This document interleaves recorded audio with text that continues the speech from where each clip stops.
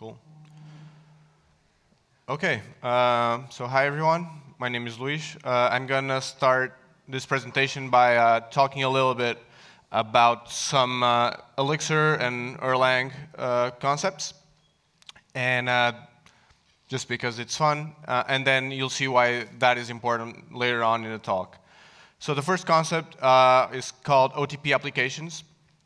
OTP, if you're not familiar, is a set of conventions and behaviors that come bundled with the environment in both Erlang and Elixir and all the language that run on the Beam, which is the VM that powers all that. So this is an example of what it would look like. This is called a supervision tree. So there's some processes running and processes that start other processes and then supervise them and whatnot. OTP applications is a really bad name because we end up saying applications a lot and it mixes up with what we also call applications in general. That's what we have. An application is one of the multiple behaviors that come bundled with Erlang. So there's a lot of others. I'm not going to go into details about them, but there are things like gen server, which gives you a generic server behavior out of the box, supervisors, etc. A cool thing that Elixir added to the mix is called umbrella apps. And an umbrella app basically allows you to have a lot of these OTP applications bundled into one larger OTP application. So this gives it's basically a convention, but it makes so that tooling can be aware of this convention. So things like Mix, which is the do everything tool in Elixir. It's build tool, dependency manager, test runner, everything. Phoenix, which is the web framework, or the main web framework in Elixir, is aware of this and can do different things depending on if you're running a regular app or an umbrella app, and other things like that. It allows you for configuration, to have a configuration for all the apps. It allows you to have dependencies shared between apps and stuff like that. All out of the box, which is a cool thing. And the way to start it is, if you were familiar with Elixir, you know, like starting an OTP app, a regular app, would be mix new some name, and that would give you the structure for an application, and you just add the umbrella option, and then you have this file structure, more importantly, this one, because this is the main difference between a regular application and an umbrella application. In a regular application, you'd have a lib directory where you then would put your source files. Here you have your an apps directory that is empty by default, and then you cd into that, and you then create OTP applications in there. Okay, so this is a like very quick, broad explanation of what OTP applications are and what umbrella applications are, and that will it's going to become apparent of why that is important later on. My talk is not really about the technicalities of umbrella apps and OTP applications in general, because that's pretty simple. That's about what I just shown you. What I really want to talk about is my understanding of what it means to build a maintainable application. There's a lot of frameworks out there, and I say frameworks. I come from a web development background, so when I say frameworks, I'm mostly referring to web development frameworks. But maybe this can be more generic than that. There's a lot of frameworks out there that make it very easy to build an application. But how maintainable is that application is a question that I would like to ask. At the core of this, of building any application, particularly a maintainable one, in my opinion, is strong communication between the entire team, between the team and the business team, or whoever is giving you requirements, domain experts, etc. And some symptoms I've seen over the years that'll start to express themselves when this stuff fails are, for instance, you start having very large files. This is a common problem that happens when your app grows. You start just adding stuff to your files and not really knowing where to separate them and stuff like that. This is one of the symptoms. Slower pace of getting stuff out the door. Ideally, you'd like to have a steady pace, so pay the price of in small painless installments instead of have to paying all your technical debt sometime in the future. You don't know when, and it can be when you least want it or expect it. Another thing is like high coupling. So that means that most of your components are not really reusable. They are clustered together into highly coupled bunch of components. This is apparent if you start testing them. This will become apparent because testing them will become harder. There's a lot of interactions or a lot of things you need to build to start testing them. With high coupling, usually you'll also have low cohesion. That means that your components, classes, modules, whatever, will have a lot of methods or functions that don't really relate to each other. So it means that people just started dumping these functions into these buckets, and now you don't know which things belong to which domain and things like that. So this is just some of the symptoms I've seen over the years to come to this conclusion that for me, this is obviously my personal opinion that I'm sharing. An ideal application is one that virtual, like air quotes, is easy to understand and easy to change. These are the two, like if I have to make any trade-off, like these are the trade-offs I'm gonna make. Easy to understand, easy to change. So closely describing the domain, whichever the domain is that you're writing an application for, will more often than not lead to at least an app that's easy to change. And what I mean by that is we've had a lot of talks here about domain modeling and how like data types can help with this. Like if the way you've modeled your domain into your code really maps into what the domain is really like, any change will most likely be easier than if it doesn't. And a quote that I really like by Chad Fowler is this one. I think this is very, very important to have in mind when building any sort of like software, but an application in general, is that what we really want to, and especially when we're getting paid to do something, to write code, we're not getting paid to write code. We're getting paid to have a system that works. And this is a subtle but important difference. Like, if I can have a system that works with 0 lines of code, that's exactly what I want. Now, there's a few ways to decouple your code, separate concerns, and kind of tackle all these problems I talked about. But the one I've been experimenting more with lately and I want to share is something called domain-driven design. Probably heard of this. This is definitely not new. But it's been around for a couple of years. But I don't think it's, or not a couple, more than that, for a lot of years. But I don't think it's used enough. I don't think it's as widespread as I think it should. So I'm doing my part. So this is basically a way of solving problems. That's what domain-driven design is. There's some books on the topic. They outline a lot of different things, a lot of different patterns. I want to talk about some of the concepts, domain-driven design, which I'll be calling DDD from now on, just because it's easier. So it defines a lot of concepts. I want to talk about some of the core ones. So one of them is called subdomains. Subdomains represent something in your problem space, okay?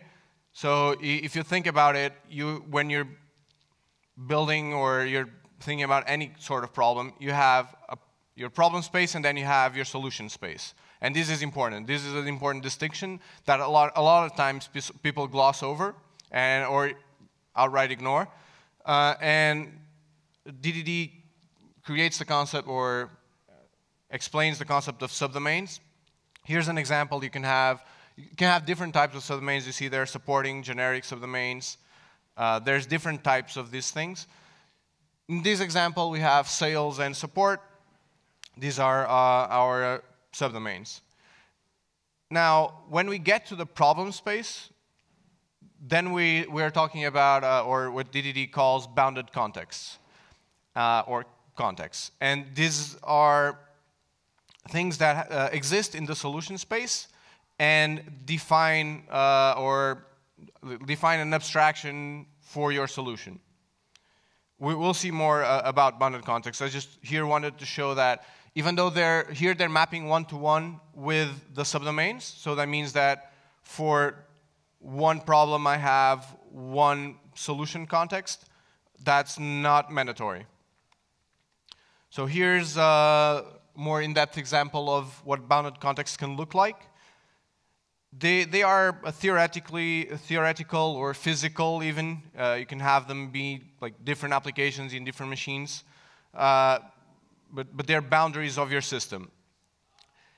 The most important thing about these boundaries, well,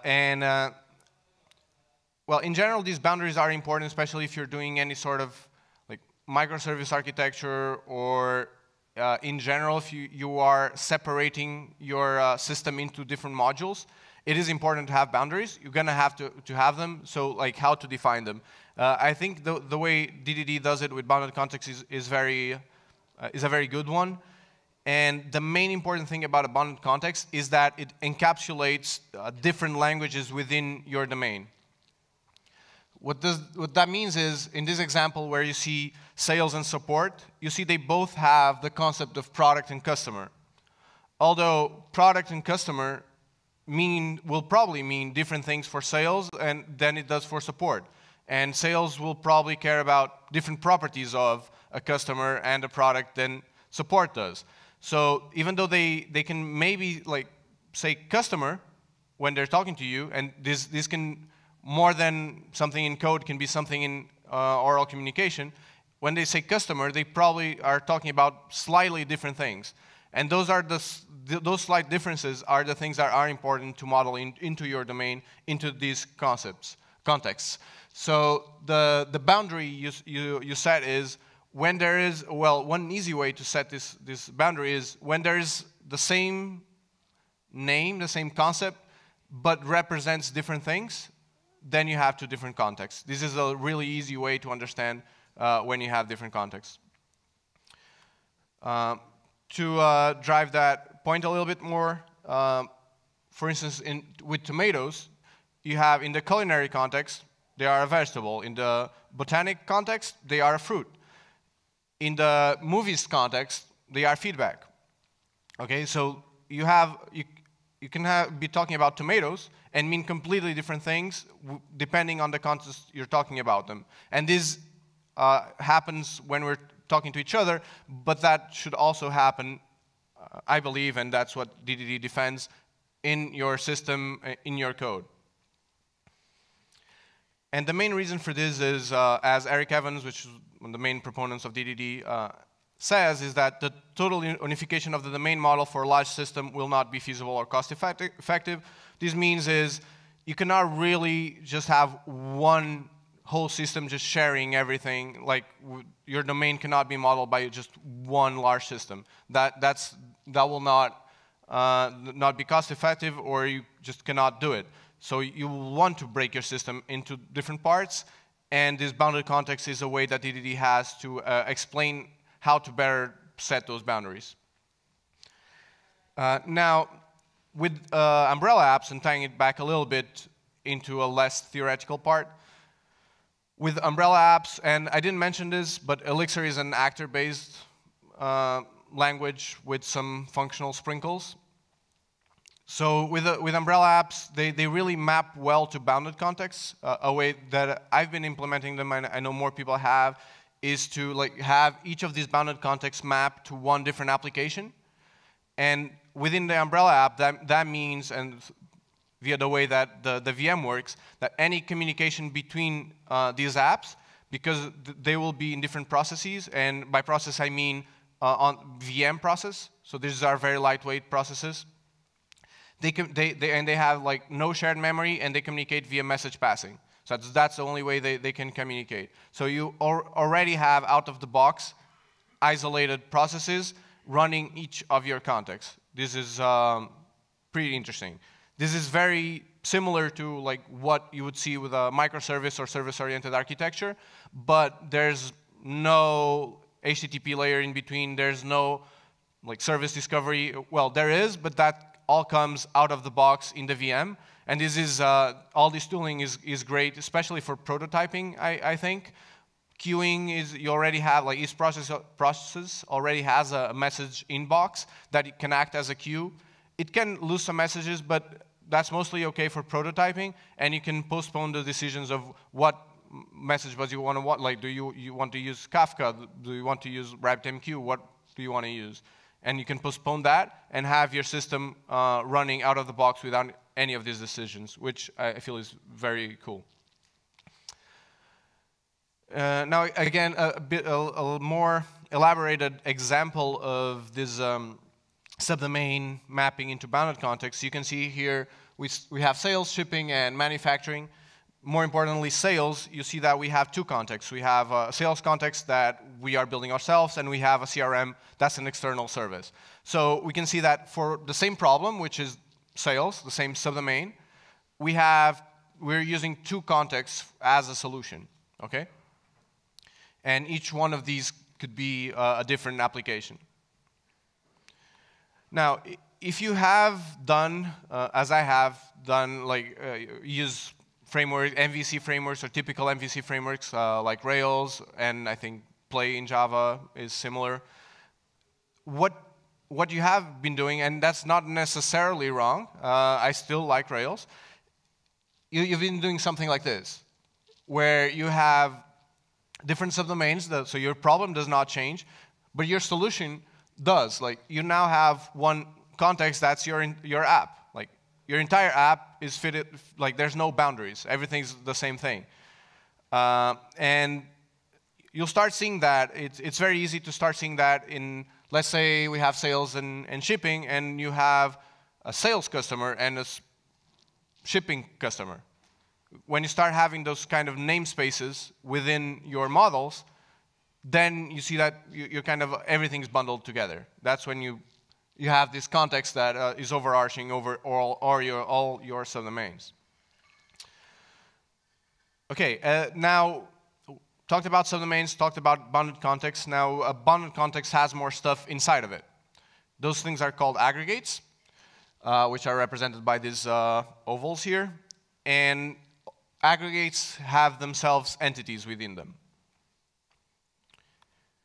Now, an aggregate, I'm choosing this one because it's a more interesting one, because it has two entities. An aggregate can only have one aggregate root. That's one of the properties of the aggregates. And the other thing is, aggregates exist to preserve some domain invariant. So for instance, in this example, I'm saying that there cannot be more than one customer per address. What that means here is that we don't want to let anyone externally to create an address or do something with an address without going through the customer. Otherwise, we might mess this invariant up. So the aggregate, called customer aggregate because the customer is our aggregate root, serves as a boundary for consistency and it should behave atomically. So the aggregate root is where anything from the exterior will make its calls. So they will see a customer. They will not know that an address exists. That's something internal to the customer. So or it's basically treated as a whole. This is where like actors, or in the particular case of Elixir, a gen server, which creates one of these processes, works really well. You can have one of these processes running. It has a public API. And the only thing the exterior world needs is its process ID, and then you can send messages to that process and get stuff back, like a customer, an address, whatever. Now, some of you, or maybe all of you, are probably think, well, this is duff, right? We're doing a lot of design up front, and we don't want to do that. Well, not really. Like, one thing it's going to be definitely true is that you're not going to get your modeling right the first time. You have to iterate over that a lot.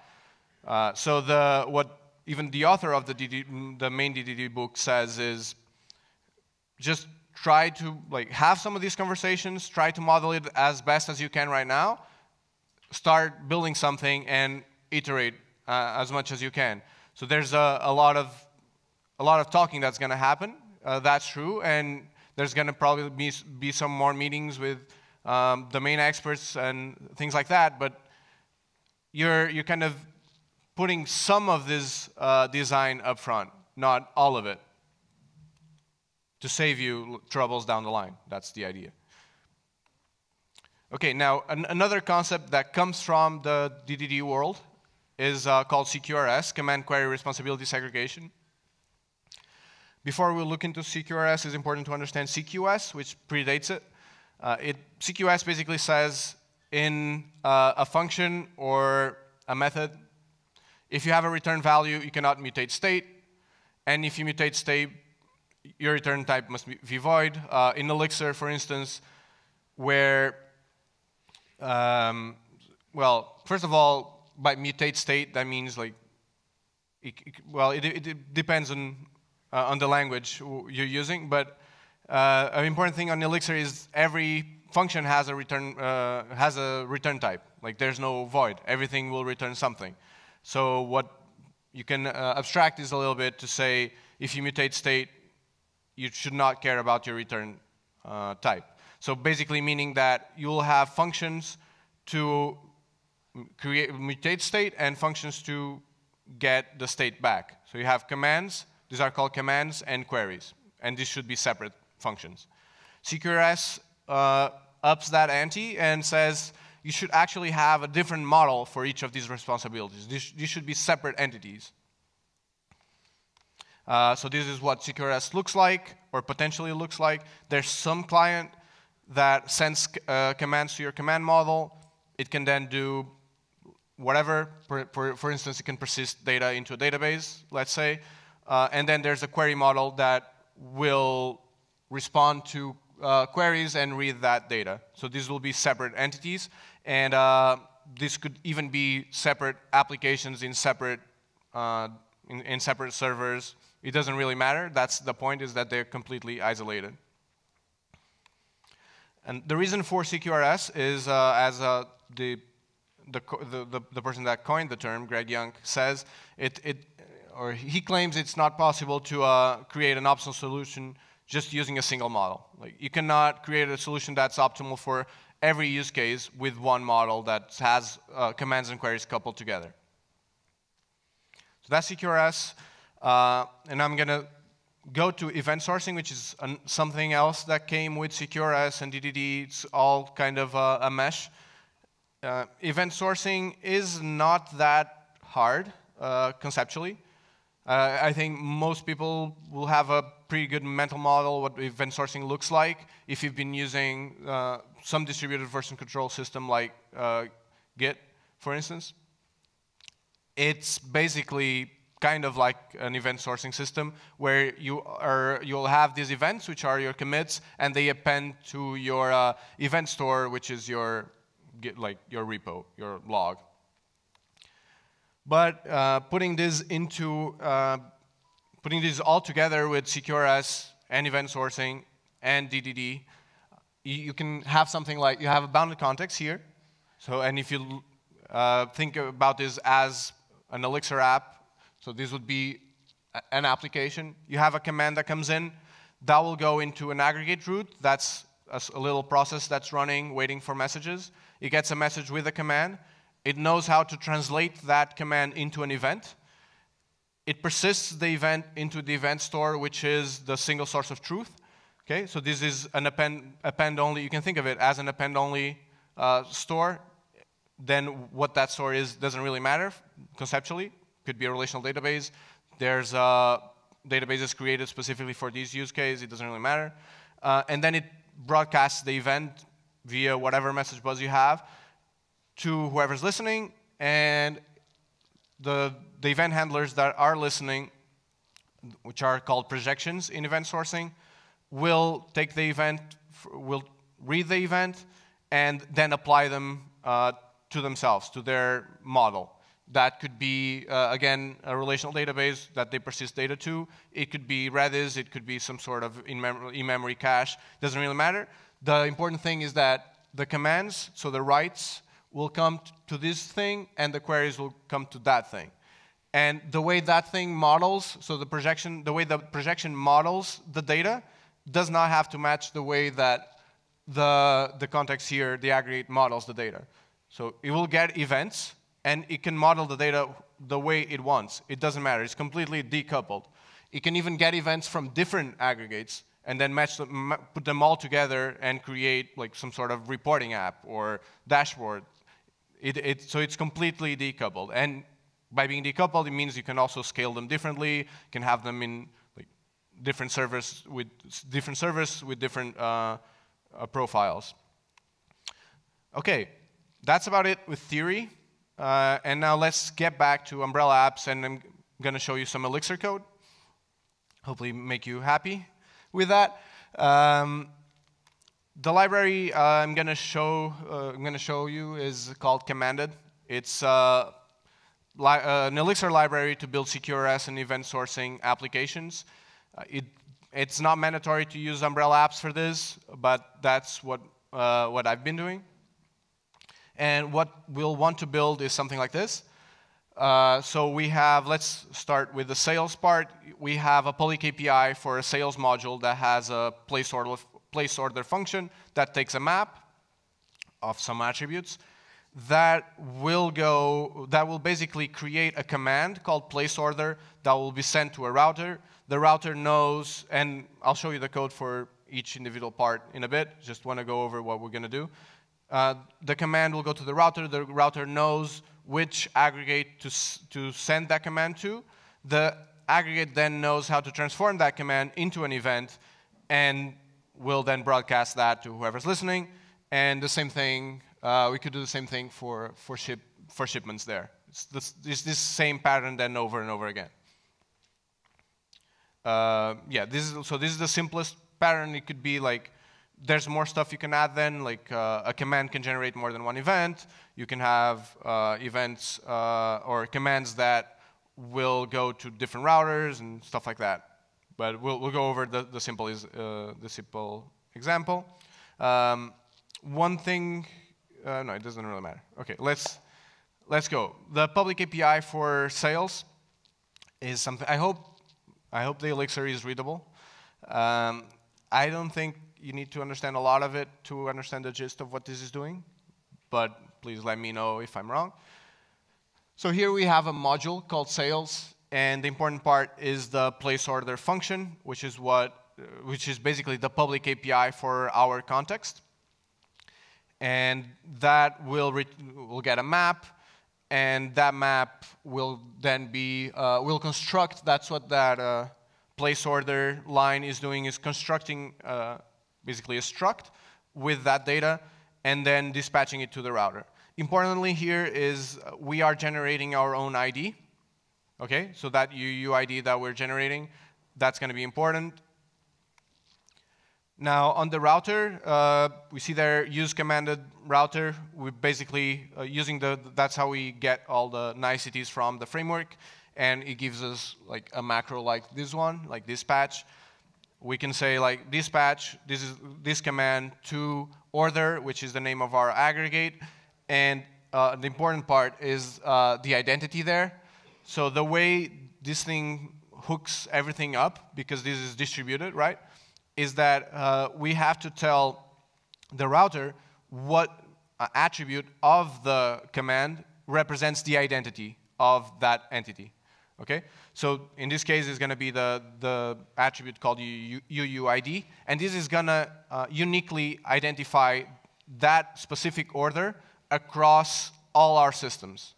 Okay? That means that any command also any event that's going to reference this order, independent on the bounded context, if maybe some other bounded context is working with orders, they will have to use the same UUID for identity. Otherwise, the aggregate then doesn't know how to reference the order. A thing here that we have because of this is that these identities are not generated by our database. They are generated by the application. There's no foreign key constraints, but that's something that we are willing to live with. Now our aggregate, or our aggregate root, is basically defines a struct there. That's the fields or the attributes it cares about, and it defines two functions, or at least two functions. One called execute, that basically gets the current state of that entity, which in this case is an order with an UUID of nil. That means that it's an uninitialized order, and it gets the command. What it does then is generate the event. So you see there, like, it gets execute, gets a placeholder, and generates an order placed event. That event will then be applied to itself. That's the apply method. It gets the state, or the current state, and an event, and applies it to itself. It has like an in-memory cache of the current state. So it's used basically to do some sort of like some validations on commands or stuff like that. You can have like this internal cache is useful. And then you don't see it here. You don't have to worry about that, but commanded will broadcast the message. You don't really have to do anything particularly about that here, at least. Now, so that's pretty much it about the translation of commands to events. The event can be the event will be persisted to the event store, which again can be different, can be backed by different storages. But commanded will also handle that when you do the execute part. So this execute, that event will be broadcasted and will be persisted to the event store all automatically. And now on the projection side, on the event handler, again, you say, okay, use commanded event handler, give it some sort of name that's it's going to use to keep track of what events you have seen. And then you say start from, and it has two options, origin or current. You're basically saying, okay, so I'm a new event handler. I care about all events since the beginning, or okay, forget all the events past. I just want events from now on. Then you will have multiple handle functions, and this handle will match events that you care about. You'll see all the events, but you only process the ones you care about. Here we want the order placed with some sort of UUID, and then we persist the order and return OK, and then commanded will return back to the event store with an ACK saying, OK, this event has been processed. Mark it as processed. So this is, I think this is really cool, this projection part, because it really allows you to decouple the data you want to show. Let's say you're building an API, or you're building a dashboard, or a reporting reporting system. It's completely decoupled from the events. The events are facts. Okay, those happen. Those are always there. And you can create these projections, read them, apply them as you want. And also, it's pretty cool for stuff like analytics. You remember, like, 1 year past that, oh, I want to know what happened with this sort of property. You have all the data. That's all stored in your event store. You can create now a new projection for that specific analytic or data you care about, replay all the events, and you have your data. This is pretty powerful, I think. Also, you can optimize, if you're using, for instance, a relational database, you can optimize this for these projections for the use case that they're going to be used for. There's no need to have a users table that needs to satisfy all the queries possible in the world. You can have multiple users tables spread across different projections with the specific fields you care about. You can optimize for not having joins. You can optimize for all these things, which is pretty cool. So in conclusion, building maintainable apps that scale is definitely not easy. I believe that the straightforward MVC that we have been doing, or I have been doing for a while, is ultimately flawed. It's good in some situations, but even for prototypes, I believe that you are postponing the sort of conversations between domain experts and the dev team and sales and all of that that you should have up front, or at least some of it. And this communication, I think, keeps your abstractions in check. So it makes sure that you're not like shooting yourself in the foot, or at least pointing the gun to your foot and then possibly shooting it in the future.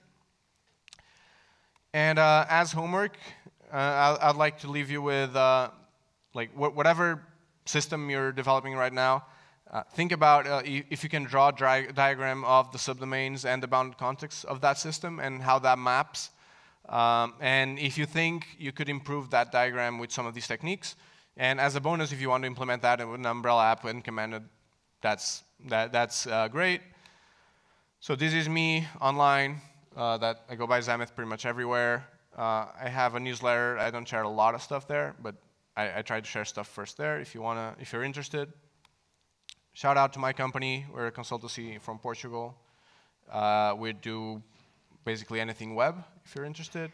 And also the project we're currently working on, which called Utrust, a payment gateway in the crypto space. So we're hiring. It's this kind of stuff that we're doing. It's all Elixir. If you're interested, check us out, utrust.com. And that's basically it. Thanks.